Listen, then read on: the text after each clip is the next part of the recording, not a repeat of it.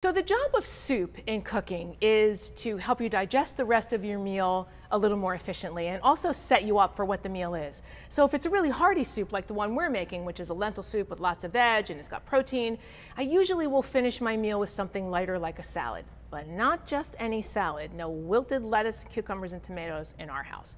This is a little bit of work, but it's so worth it and does so much for your digestion. We're going to start by making the dressing. We're just going to make a quick sort of basic vinaigrette. I'm going to take a shallot or a piece of a shallot. Now, a lot of people don't cook with shallots because they're harder to peel, but they're so sweet, and you can use them raw in a dressing. A red onion or a regular onion is going to be much too peppery and strong. You're not going to want to eat that dressing. So we're going to just really finely chop the shallot. I mean, you don't have to, food process it, but you don't want big chunks either. This is going to go right into our salad bowl. I am probably one of the laziest cooks on the planet. If I don't have to dirty a dish, dirty a utensil, or dirty an extra spoon, I don't. So make your life easy. Go right from the board, right in. So now we're going to take some walnut oil. You can use almond, pistachio, hazelnut, whatever floats your boat.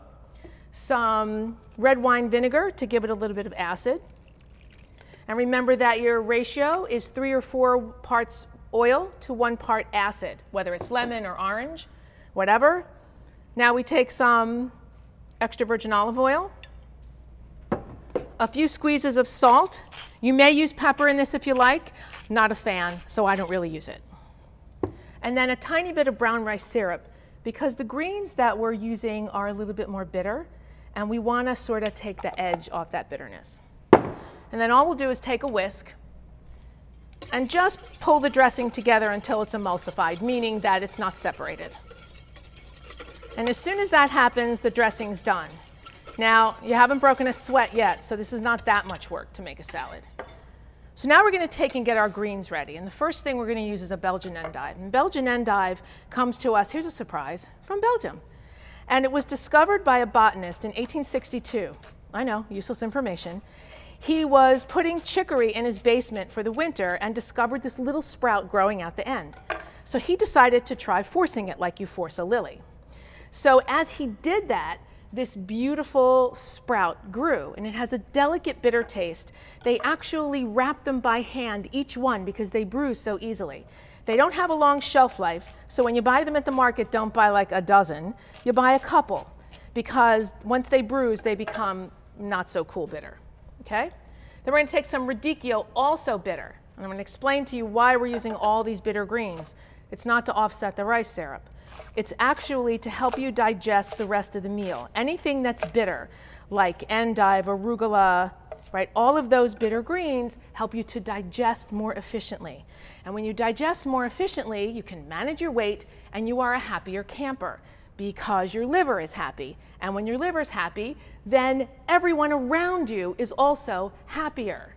So we have some baby arugula, some baby spinach, because it's delicious. And then the star of the show, escarole. When you buy escarole, you have to be sure to get into all the leaves and wash the sand out, because it grows in sandy soil. And you want to cut off anything that's brown on the bottom, because anything that's brown doesn't give you anything, and also the bitterness will just be way too much.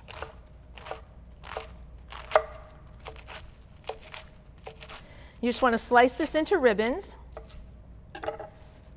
You're going to pop it in. Now, if I were someone who likes to dirty things, I would use these tongs to mix this. But I tend to use the best tools I have, which are my hands. And we're just going to go in here, and we're going to toss until the dressing coats the leaves and they're shiny.